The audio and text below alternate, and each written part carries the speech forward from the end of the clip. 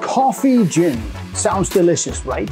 But Nikka Coffey Gin is not made with coffee beans, but it is an amazing Japanese gin that is made on a Coffey Still. This is a gin that truly showcases what Japanese gin is all about. And this one here is also one of my absolute favorite Japanese gins. Let's check it out.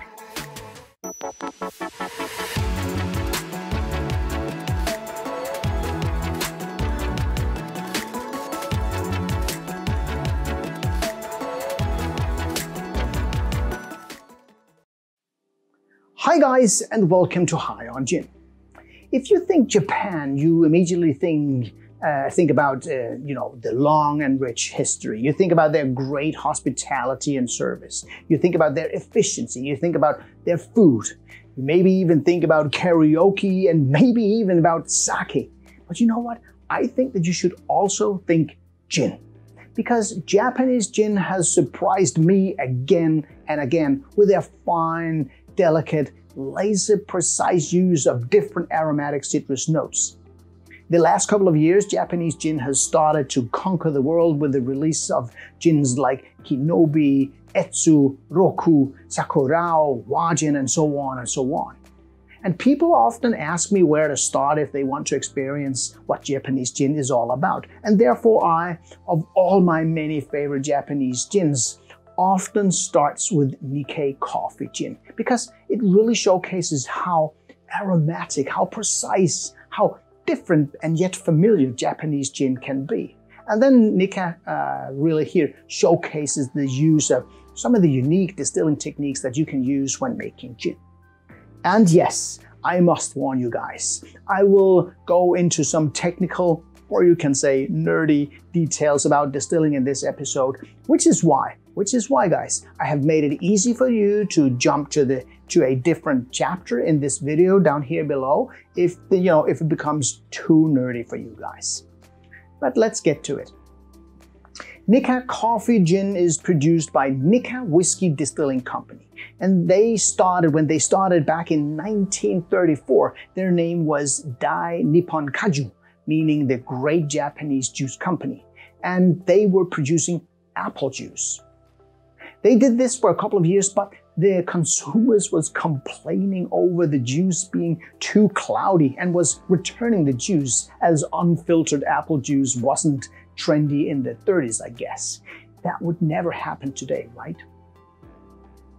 Instead of wasting the fine juice that they produced and that they got back again and again, they decided to add yeast to the juice to start a fermentation process and then distill it and use it as base alcohol for whiskey. The first whiskey was set into production 2 years after they started in 1936. The decision was taken and executed by one of their founders, Masataka Takesuru. I hope I pronounced his name right. But he had also graduated in brewing at a young age, and he had some experience in distilling from his days at a distillery in Scotland and from a distilling job in Japan.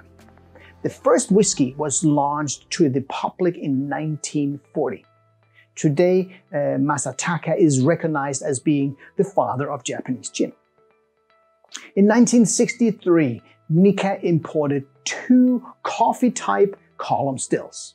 These type of stills got their name from their Irish inventor and distiller Aeneas Coffey, that in 1830 patented his modification on the very first and not very efficient column still from 1822, and it became the basis for every column still used ever since.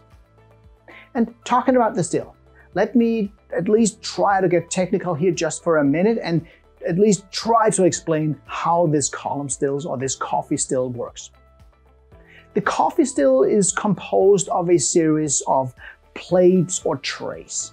The liquid that you want to distill is fed into the column at roughly the vertical halfway point. The liquid runs down through the trays of the column due to gravity, of course. However, coming up from the bottom here of the column is a blast of very, very hot steam. And when the steam comes in contact with the liquid, it turns especially the ethanol the alcohol and the flavor components into steam. As a result, these vapors begin to travel back up through the plates, leaving the water behind or below. So the separation of water on one side here and the alcohol up here and the flavors up here, happens. To purify the ethanol even more, each tray that the vapor passes when it goes up is slightly cooler than the one beneath. So it becomes cooler and cooler and cooler.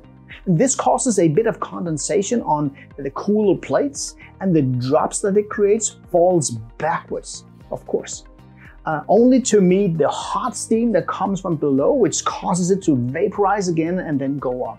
This rapid transformation from liquid to vapor to liquid to vapor happens over and over and over again. The reaction increasingly separates, of course, water, but also the heavier compounds like the bad fusel oils that some believes gives you headache. And it separates it from the lighter components like the ethanol or the alcohol and some of the flavors as the vapor makes its ways up through the column. As a result, this increases the purity of the spirit. If there are enough trays in place, column still distillation can produce spirits with an ABV of over 96%. The still type is often used to make whiskey and is not very often seen to make gin. And as a footnote, the world's tallest column still is said to be Lone Wolf Distillery's 18-meter tall still that holds 60 plates. There you have it, wow. So Nikka Coffey Gin has used the name Coffey to underline their heritage when they bought these Coffey Stills back in '63, and to underline the rarity of using a Coffey Still in the production of gin. But there's more to it when they do the gin. The way that they make Nikka Coffey Gin is something like making blended whiskey. First, they distill corn separately, and then they distill malted barley separately in the Coffey Still. Then, using only corn distillate, Nikka steeps and redistills its 11 botanicals in 3 separate and more traditional pot stills. They divide them up in batches with one batch that contains Japanese citrus, different citruses in one batch, including yuzu, kabosu, amanatsu, and shikesar, I guess it's called. In another one, they have Sancho pepper, and in a third pot still, they have the more traditional botanicals or gin botanicals like juniper, angelica, coriander, lemon peel, orange peel, and apple juice.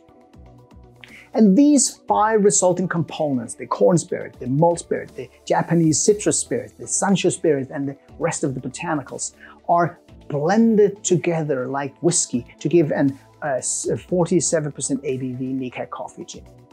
And Nikka is very, very focused on not just relying on the machines to do the right things and do the magic, but they let the human touch and their amazing blending capabilities do the trick. And boy, have they nailed it, in my opinion.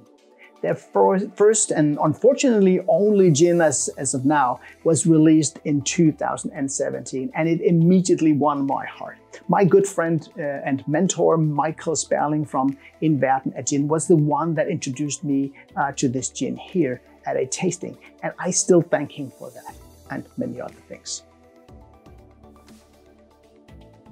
Wow, guys. When we smell this one, you get this very super fragrant, this very, very aromatic lemon smell with a touch of fresh menthol.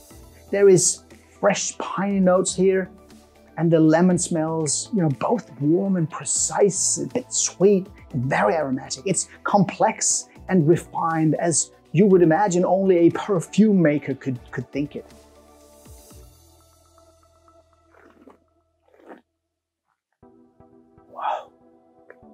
When you taste it again, it's very complex, very unusual. It starts off quite normal with some citrus notes, and then this zesty oils kicks in and elevates the taste of citrus and adds this little extra layer of mint and menthol. Very exotic, very unusual. There's a slight warmth and peppery note to it that gives this very long and very pleasant aftertaste. Wow, I simply love it. As a gin and tonic, I think a slightly sweeter tonic like a Fever Tree Mediterranean tonic and some lime in it is a perfect serve for the citrus, this very refreshing and aromatic drink. So guys, there you have it, a Japanese gin like no other that gives you the same feeling like when you look at a Japanese garden. It's beautiful, it's precise, it's balanced, and it's very, very well planned and executed. And if you haven't noticed it, this bottle, well, it's getting more and more empty. It's because I love Japanese gin and I love Nikka Coffey Gin. Until next time.